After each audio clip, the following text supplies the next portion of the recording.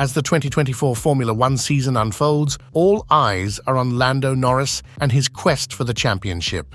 After years of near misses and relentless dedication, Norris has emerged as a formidable contender, propelled by McLaren's remarkable resurgence.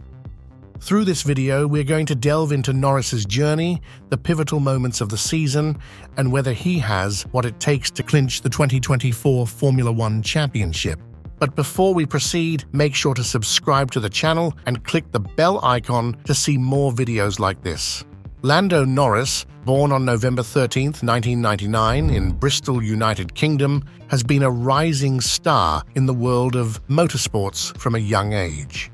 Norris and his older brother Oliver began competing in karting races. The Norris boys enjoyed the backing of their father, Adam Norris, a director at financial services company Hargreaves Lansdowne, who later set up his own investment company.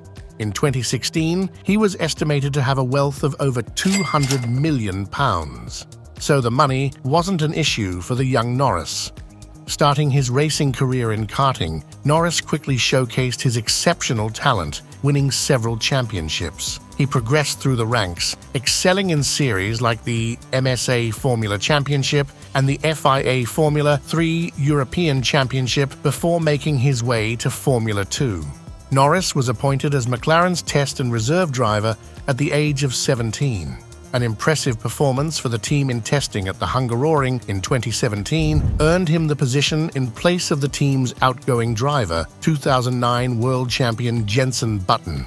Norris moved up to Formula 2 in 2018 and continued testing for McLaren. The team gave him his first run in an official practice session during the Belgian Grand Prix weekend. That was followed by 2 further outings in practice sessions at the Belgian and Italian Grand Prix. His performances convinced the team to offer him a place in their driver lineup for 2019 as part of an all-new pairing of Norris and Carlos Sainz Jr. The disruptions of coronavirus made Norris one of the stars of Formula One in 2020 when his online streaming became a hit with motorsport fans deprived of racing during the early months of the pandemic. When the F1 season eventually restarted, he immediately saw on-track success by taking his first Formula One podium finish in Austria. Norris's third season racing for McLaren featured 4 podium finishes and a pole position. He made qualifier 12 times in a row, with his run finally ending at the start of September on F1's first visit to Zandvoort since 1985. However, the elusive first win remained out of reach until the 2024 season. After struggling in the early part of the 2023 season, the team introduced significant upgrades that transformed their performance. By the end of 2023, McLaren was regularly competing for podiums, and this momentum carried into 2024. The McLaren MCL38, with its improved aerodynamics and power unit, became one of the fastest cars on the grid. The 2024 season has marked a significant turnaround for McLaren. Technical upgrades and strategic changes have propelled the team to the forefront of the competition.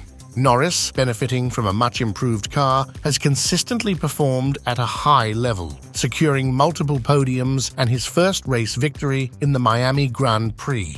The newfound pace of McLaren has positioned Norris as a serious contender for the championship.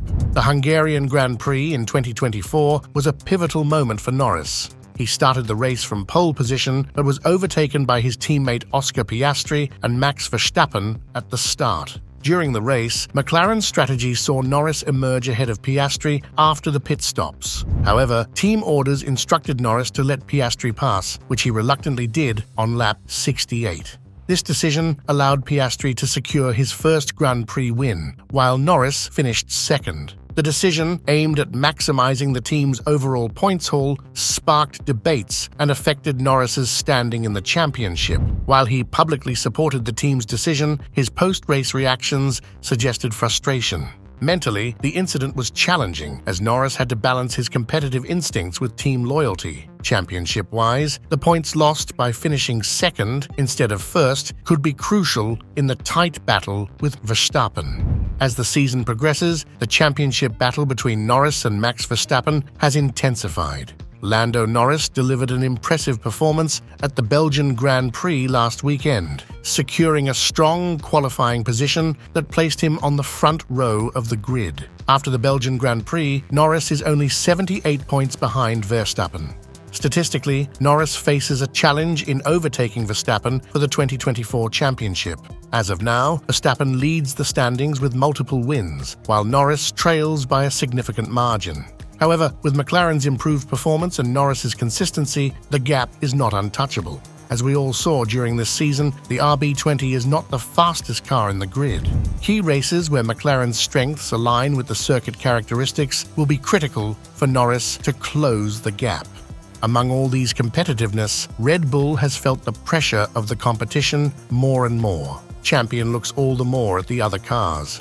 And then, an opening was discovered in the brake cladding on the McLaren, which shouldn't have been there. Red Bull was suspected of McLaren possibly creating an additional cooling channel that would not be allowed.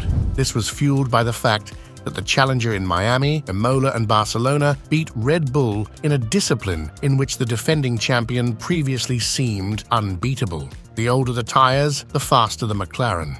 Before that, it was always the other way around. The FIA allows the teams in the free training sessions on Friday to mount sensors in the brake drums to collect data. From Saturday, the holes must either disappear or be covered.